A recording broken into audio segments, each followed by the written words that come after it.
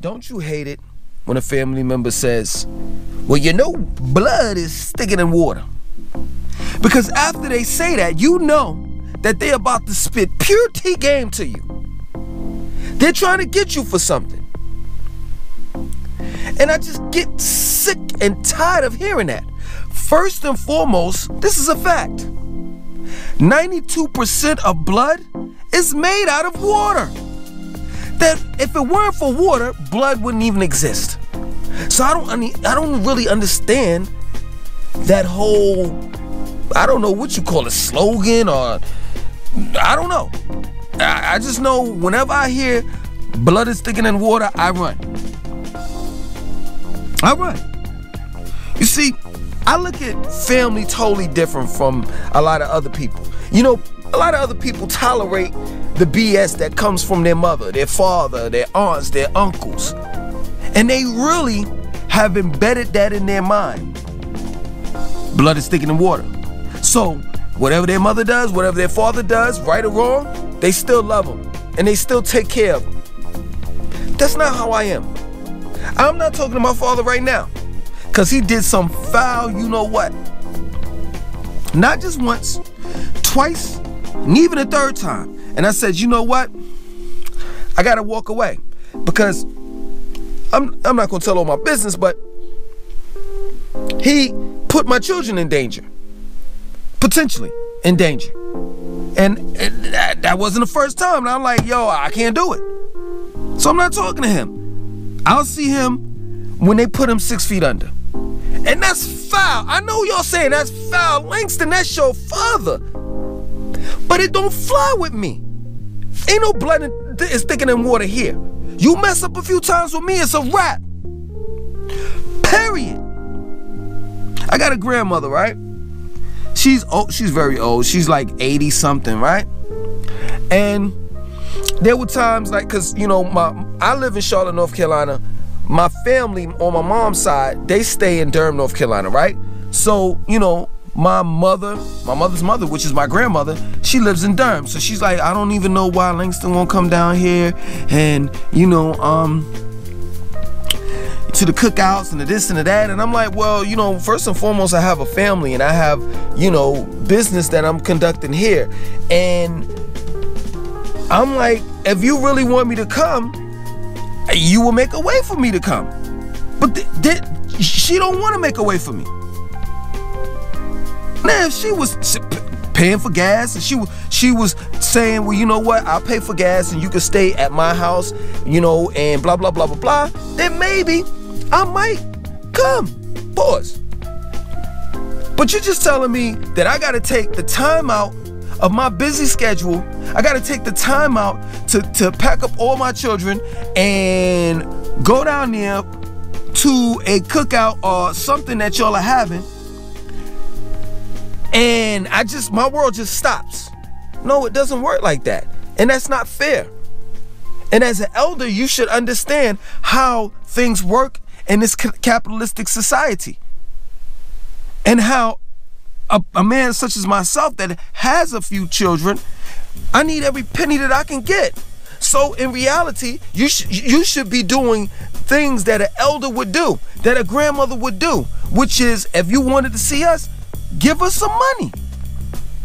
Give us some money, not to the point where I'm being money hungry, not to the point where I'm saying pay my bills and my rent and all the rest of that stuff. I'm saying help me out. You know, I have children. You want to see me? You want to see us? Then, you know, say, listen, I'll pay for the gas, or I'll pay for this, or I'll pay for that. Because I really want to see you. But she's not going to do that. She's not going to do that. And what bugs me out about older people in general, for as family members, they always say this, well, you never call, you know, y'all, I don't know, y'all can't wait until I die, because y'all waiting to see if y'all in the will, and if y'all gonna get some money, and I'm just no good. All y'all want me for is money. Well, the thing of it is this. Let me explain something to you, for you older people. The thing of it is this. If you're only good for money, then yes, true. That's all we want. That's all we want. That's the first thing. And the second thing is this. I don't understand how old people, right, get money and they write out a will, and then when they die, then you get the money. That's like that's making you want. You understand what I'm saying? That's making you say in your mind, I can't wait until this damn lady dies. Why not do this, elders? Why not do this? Why not give us the money while you're alive, and then we'll have the time to come and see you. We'll have the time to sit down and chit-chat with you, help you around the house if you need some things cleaned or fixed. But we live in a capitalist society, and we need money, and it's just that plain and simple. So I just hate it when people be on some family members be on blood is thicker than water, because I'm not in agreement with that. Yo, I heard somebody say this and it made perfect sense to me. I forgot where I saw it on YouTube or whatever have you, and I forgot the person that said it. But the person that said it, he said, I think it was a guy. He said, because I see so much stuff, you know what I'm saying, throughout the course of the day. I look at so much stuff throughout the course of the day, so I don't remember. But I remember what he said, right? I don't remember what was his name, but I knew it was a guy. So he said, if you're my brother and you treat me like you're my brother, then you're my brother.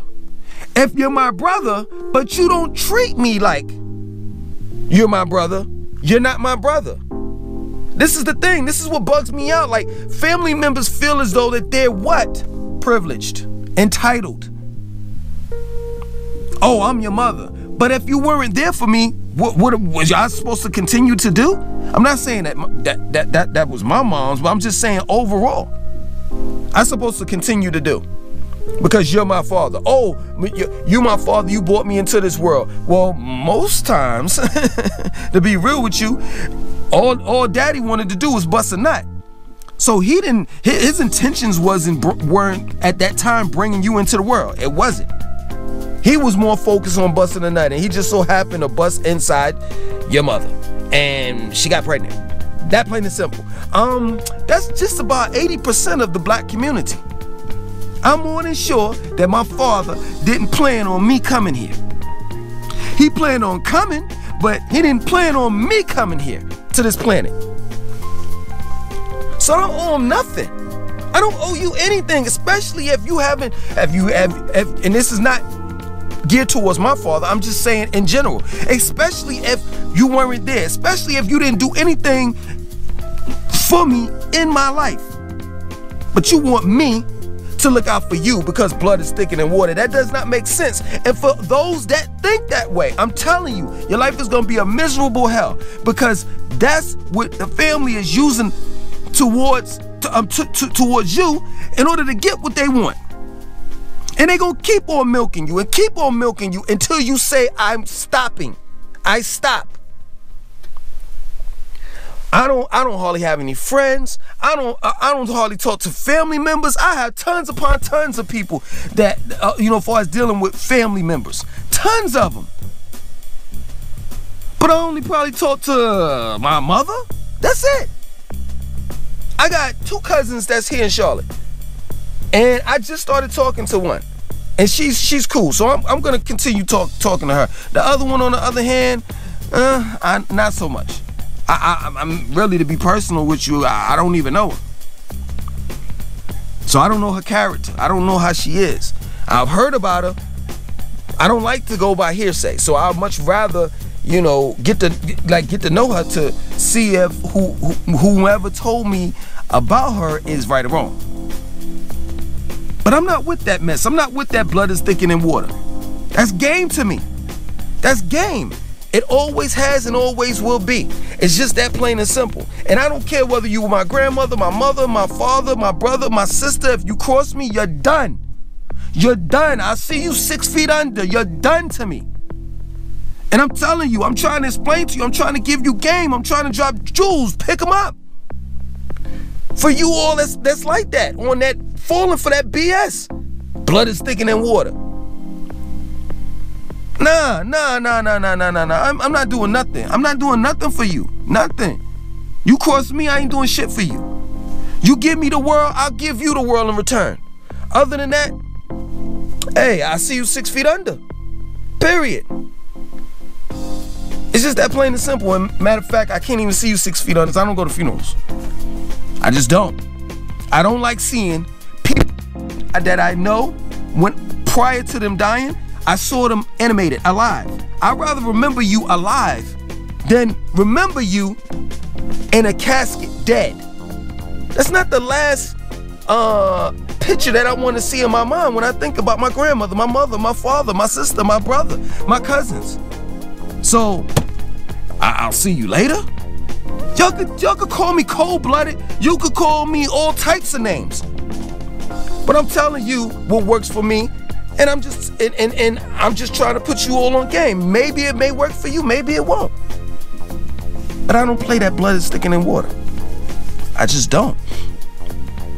I go based on how you treat me. And if you treat me like gold, and you're not a family member, you're just some in the streets, and I've gained a relationship with you, a friendship, built a friendship with you throughout the course of the years, then you're my brother. Then you're my sister. It just depends on how you treat me. Other than that, blood is thicker than water is bullshit. My name is Langston2092. I want you to like, comment, subscribe, and definitely share this video. Share it with your family members. Share it with your family members, the ones that say, well, you know, blood is thicker than water. 1,